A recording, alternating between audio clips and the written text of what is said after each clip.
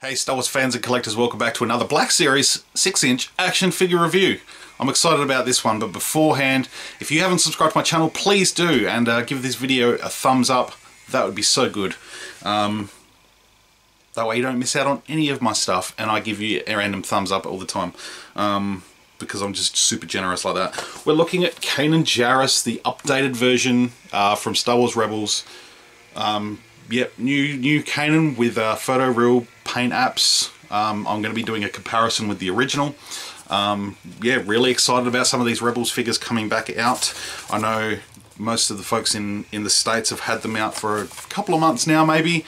But yeah, we didn't get any retailers aside from online retailers get it in, and they've been a little bit delayed, so better late than never. I'm really excited to finally flesh out the whole Rebels crew in their best forms. So stay tuned, we'll open him up and have a look. Alright, here is KANAN JARRUS, a brand new version of KANAN from the Black Series, looking fantastic. The sole purpose for these few reviews will mainly to be to do a comparison of their old counterpart, which, you know, they've had the photo real update, which is fantastic.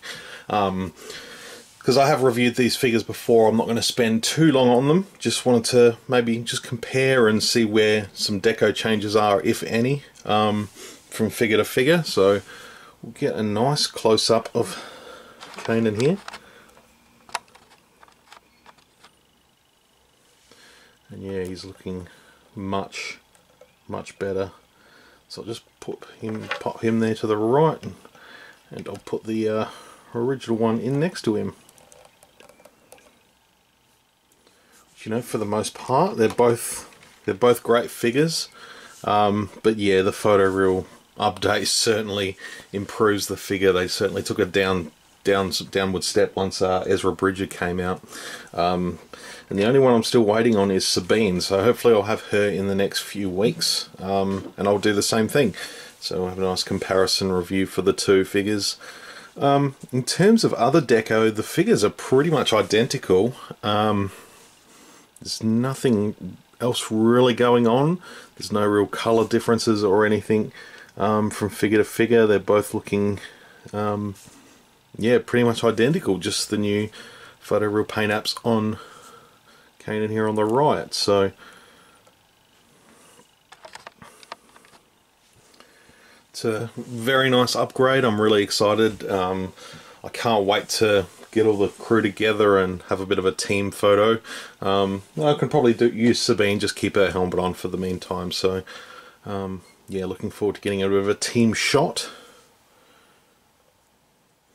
But yeah, it does come with all the accessories. He comes with the lightsaber, which is still sort of removable, pull apartable. So you've got the groove in the back of his belt there for part of it, and that for the end.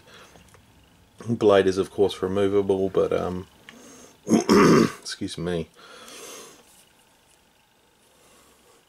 Actually, now I think about it, no, that detail's always been there. I don't think I ever paid too much attention to the Spectre 2 logo on the shoulder. Not sure if I ever noticed the O2 there, but that's cool.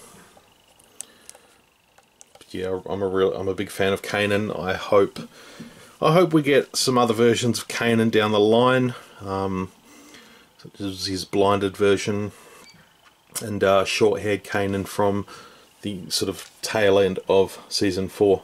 So you definitely let me know in the comments what you think below. Worth an update? Worth buying the figure again? You tell me. I'm personally glad I did. So I'll leave it on that. And next we're going to take our look at Hera Syndulla.